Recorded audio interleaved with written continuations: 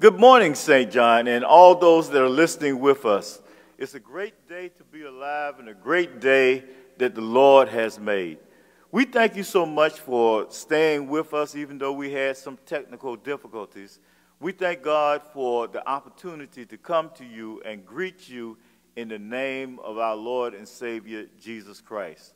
Certainly, as we celebrate Clergy Appreciation Month, Reverend Jones wanted to let you know that he thanks you for all the great gifts that you gave him, and I certainly want to thank you for all of the great gifts that you gave me, as well as the First Lady, Mrs. Tate, on last week.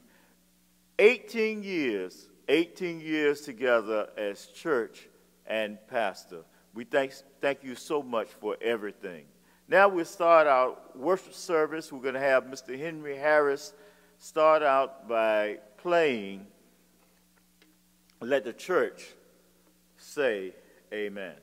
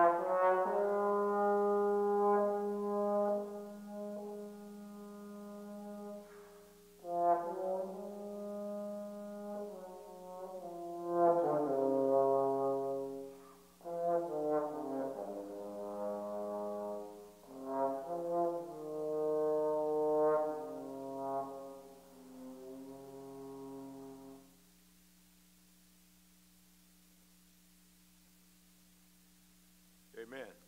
Give God some praise right there where you are this morning. I'm going to be reading in your hearing this morning from the book of Philippians, a New Testament scripture text, in that second chapter, starting at the first verse.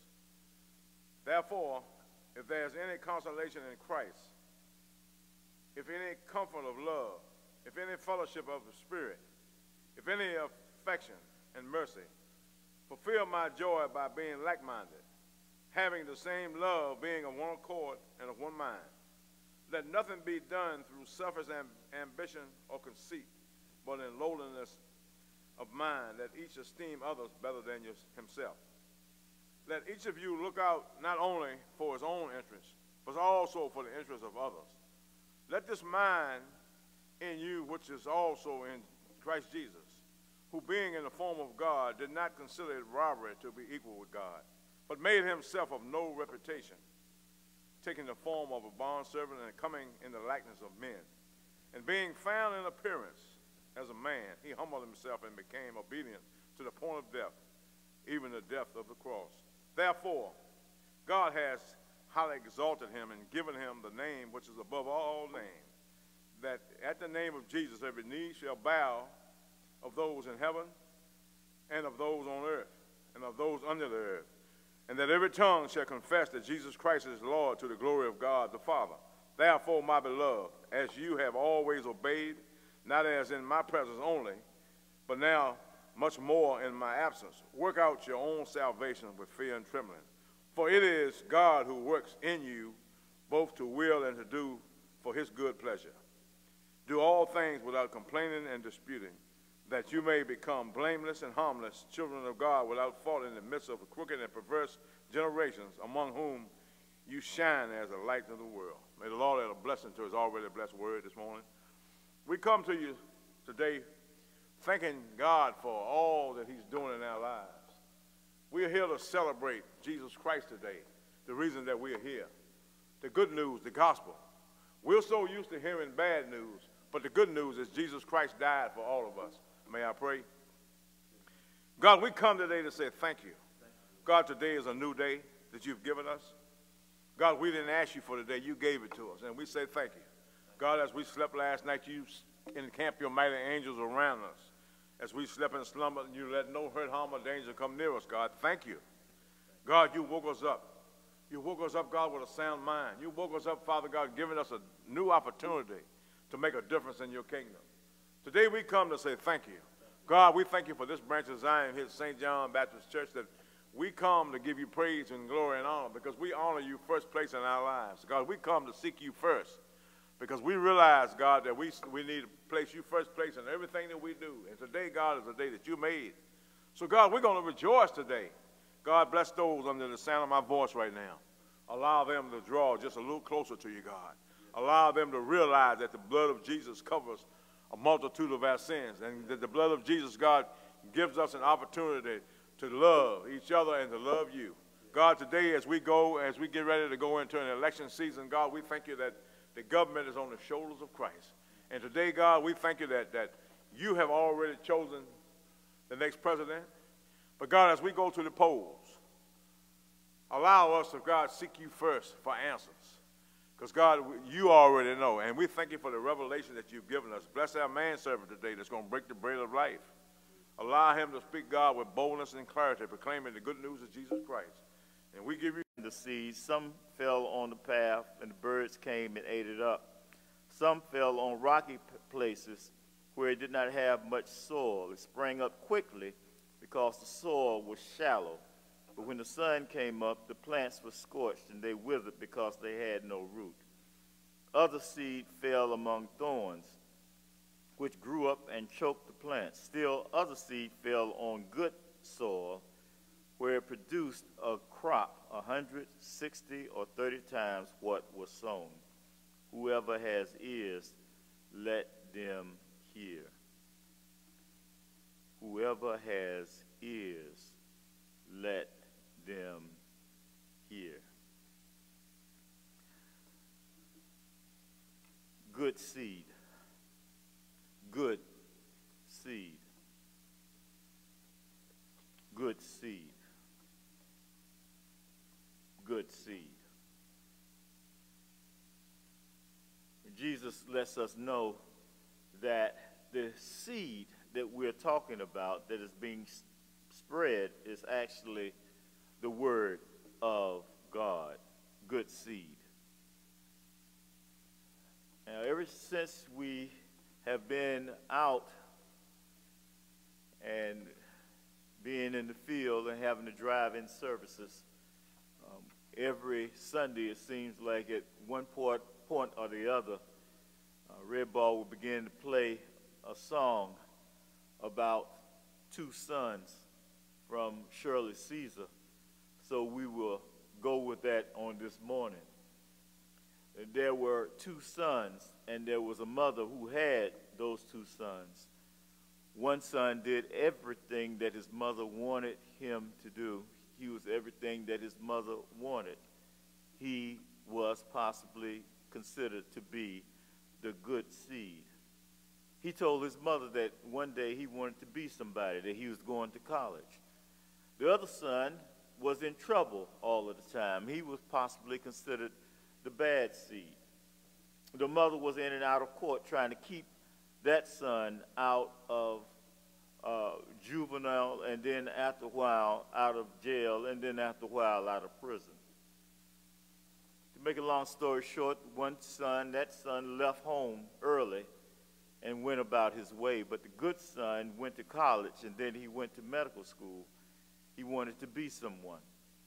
He married a lady from school, and he came back home, picked up his mother, and told his mother after 8 years while his mother was working, while his mother was scrubbing floors to make sure that boy would go through school and then through medical school, 8 years while that mother took in extra laundry, extra clothes after she did windows, after she cleaned people's houses. 8 years later, he came back home with a wife and told his mother to come and be with him and his wife and help raise their children.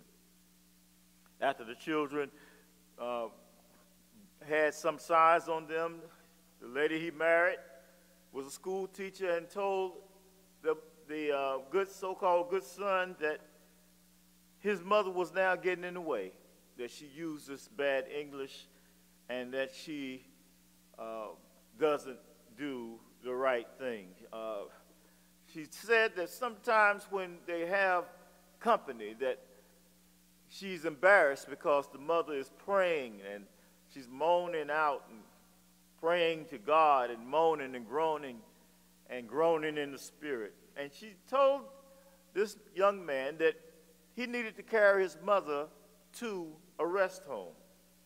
And so the son went and told his mother that he was going to carry her to a rest home. And he said, "Mama, I'm going to make sure everything is straight for you." And the mother said not a word. She just began to pack her clothes. And the next day she got into the car. As she was getting in the car, the devil began to speak to her and tell her, "Listen, all that you've done for that son, and look how he treats you." She got in the car, and she was on the way to the rest home when they looked and saw this old ragtag car coming up the street. There she recognized the son, the other son.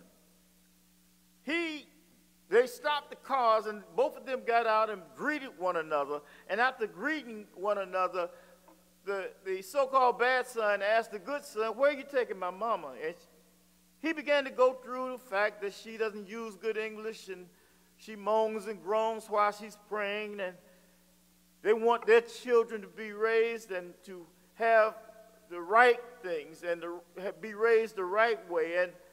And so the so-called bad son went to his mother and said, "Mother, I wanted to tell you that last night I went to a storefront church and I got the Holy Spirit. The Holy Ghost came down on me, and I'm not going to do any of the things that I used to do anymore." He told his mother, he said, "Look, I don't have a big mansion like my brother does. But mother, you're welcome to come back home with me. I don't have steak. I don't eat steak every night. Sometimes I eat beans and sometimes out of the can. But mother, if you want to, if you will, please come home with me." And you know that old mother got out of the car, that great limousine, and sat in with that old son that was supposed to be the bad seed, but he was the good seed. And the reason that he was the good seed was that he finally allowed himself to accept Jesus Christ as his Lord and his Savior. Both boys were good. One was bad, the other was supposedly good, but none of them had the Holy Spirit. None of them had accepted Jesus Christ as their Lord and Savior. But when that son accepted Jesus Christ as his Lord and Savior, that good seed began to speak to him and direct his path. Yes, there are people in the world that have bad seeds. There are bad seeds within the world, but there's good news that there is good seed within this world. Anyone and everyone can have and really does have good seed, because good seed is none other than the Word of God. And what can be said negatively about the Word of God? Nothing. Nothing in the world can be said negatively about the Word of God. For in the beginning was the Word was with God, and the Word was God. Remember the scriptures, in the beginning, God created the heavens and the earth. Now the earth was formless and empty. Darkness was over the face of the deep, and the Spirit of God was hovering over the waters. And God said, "Let there be light." And when he spoke that word, "Let there be light," the word then became active. activated, and the Word went out and created the light. So in the beginning was the Word was with God, and the Word was God. All things were created by him, and nothing was created that has been created. In him was life, and the life was the light of men and women, the same light that lighteth everyone who comes in the world. There's nothing wrong with the seed. There's nothing wrong with the Word of God. For each and every person has been touched and created by the Word of God. And so since each and every person has been created and touched by the Word of God, we recognize and we realize that there's nothing wrong with the Word of God.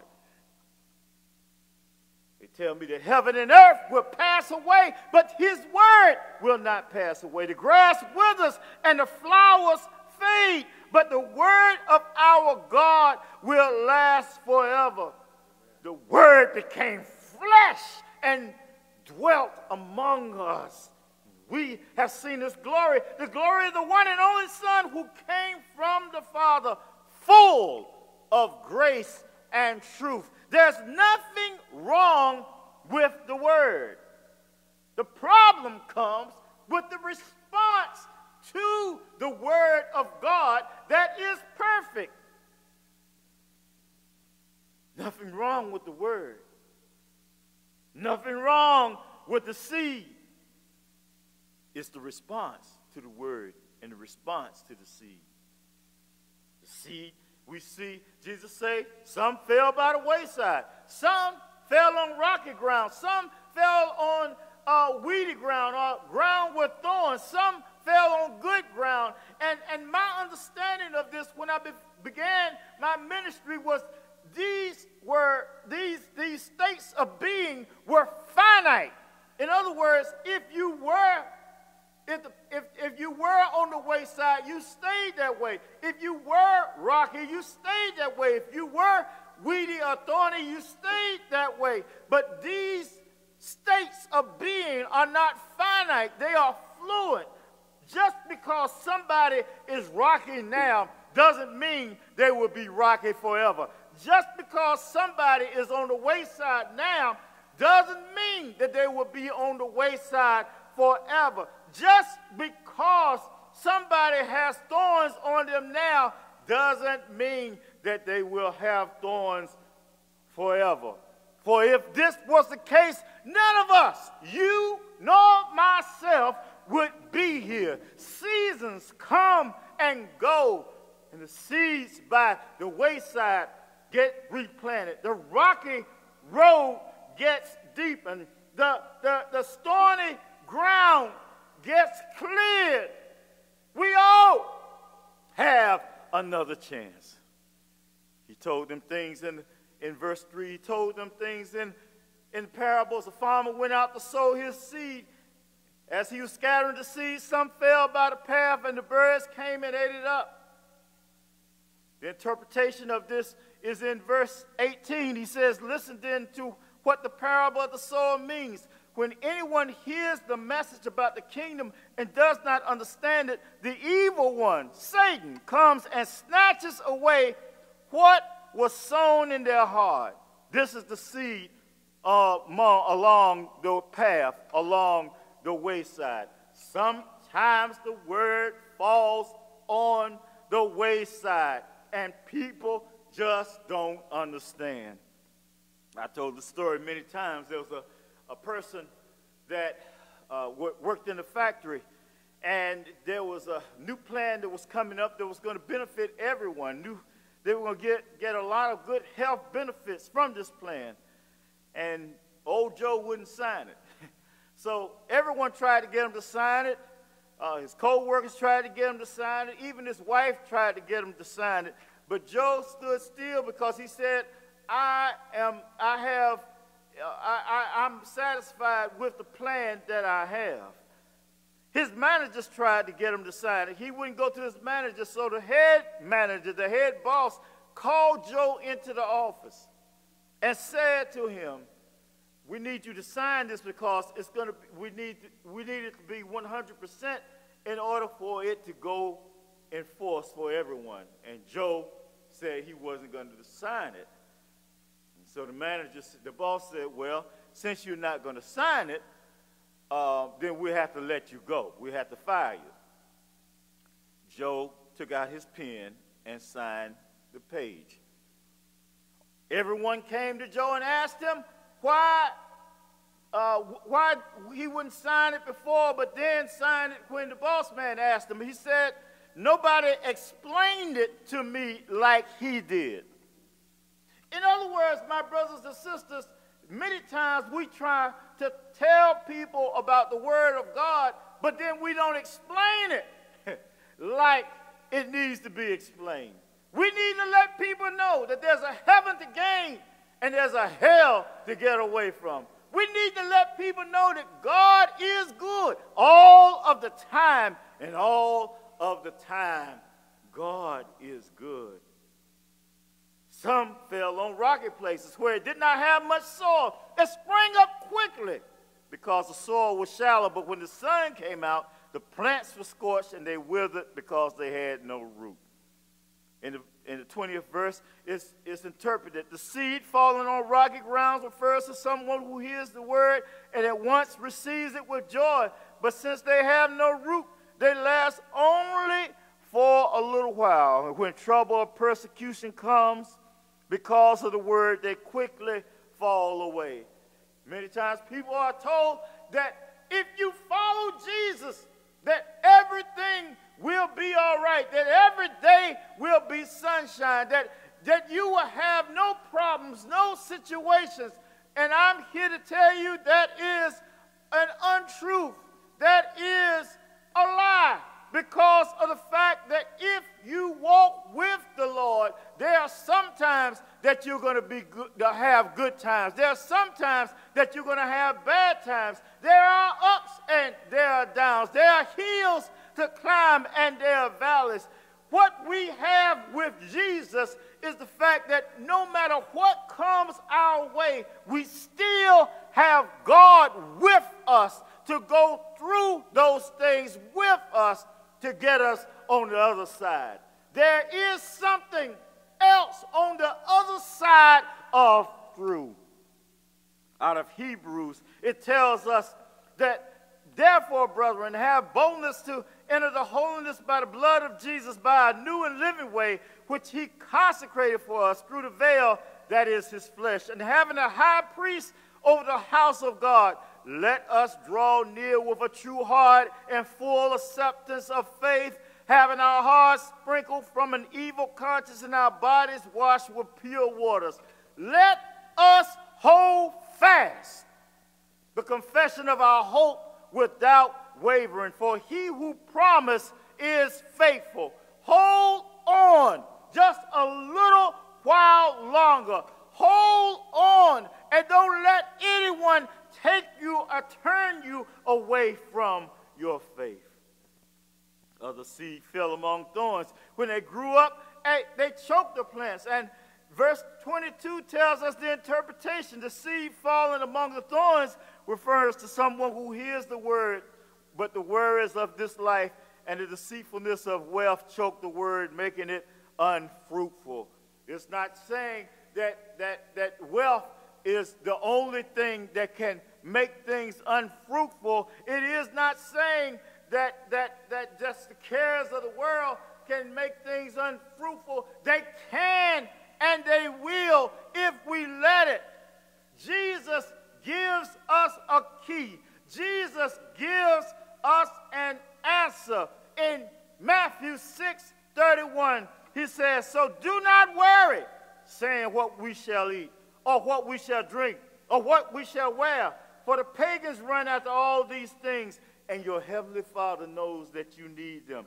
But seek ye first the kingdom of God and his righteousness, and all of these things will be given unto you. Still others. Seed fell on good soil, where it produced a crop 160 or 30 times what was sown. Whoever has ears, let them hear. Verse 23, but the seed falling on good soil refers to someone who hears the word. Not only hears the word, but understands the word. This is the one who produces a crop yielding 160 or 30 times what was sown. What is then those that have the good seed?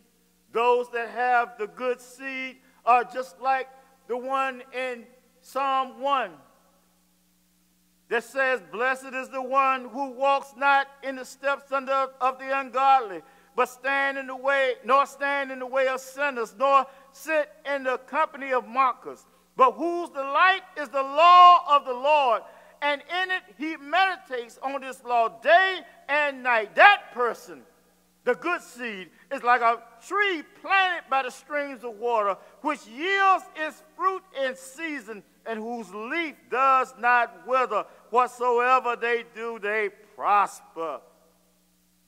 I thank God that God has allowed us to have the good seed, and it's up to us to open ourselves so that we might be able to take in this good seed, and that we might be able to be good ground, that we might be able to be good soil, and not only keep the seed, but grow the seed. Not only keep the seed, but talk about the seed. Not only keep the seed, but be good soil that produces 30 times, 60 times, 100 times over what has been given. Amen. Amen. Let the church say amen. We open the doors of the church. If there's anyone here that doesn't know, that anybody out there that does not know Jesus Christ as their Lord and Savior, certainly we ask that you would come. At this time, we're going to have one more selection by Mr. Henry Harris.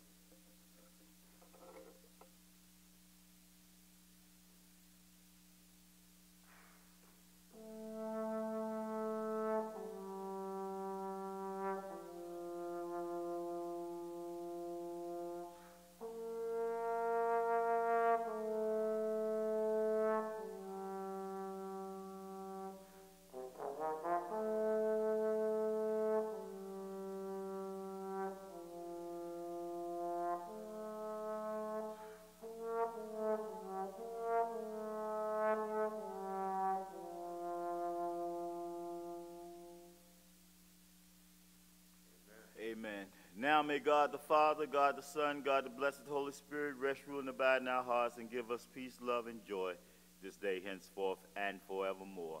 Let us all say amen. Amen. Amen. God bless you. Go in peace.